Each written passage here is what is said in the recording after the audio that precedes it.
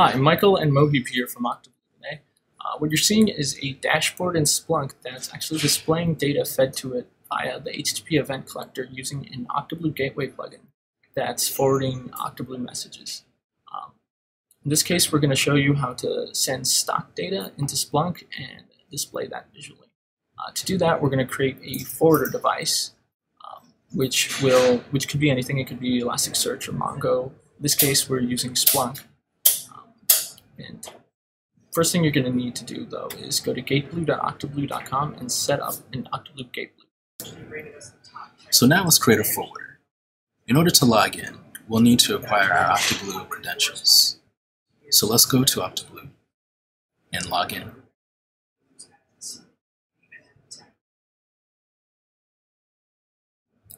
And just like every device in Octoblu has a UID and token, so does the user account, which with those you can adjust the permissions of devices to subscribe to other devices. So now that we're finally logged in, we will go to our profile and we'll acquire our UID and generate a new token. We'll then use those credentials to log in to our forwarder.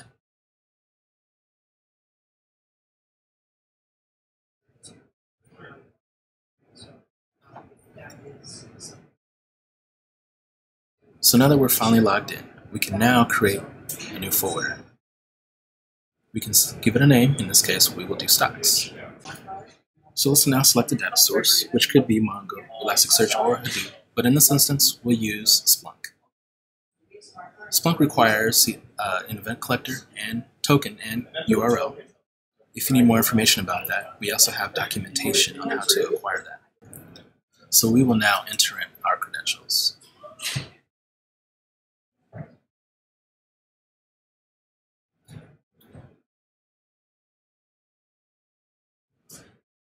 So now we'll select our Gateblue device, whatever devices we want to subscribe to, and finally register our forwarder, which will now install the plugin to your Gateblue, which might take a minute. When that's done, we're going to go into the designer and drag the newly created stock price Splunk forwarder device into the flow. We're going to set it to use incoming message instead of using the device subscription. This way we can send a direct message to be forwarded into Splunk.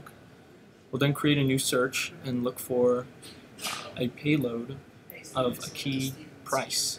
If you've used the demo flow, you'll know that the stock price node sends a message of message.payload.price.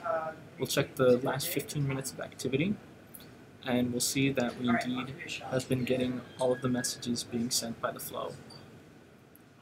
We can then use that to create all sorts of analysis, dashboards, and explore that data further. For more information to use Splunk and forwarders, be sure to check our Octoblu README docs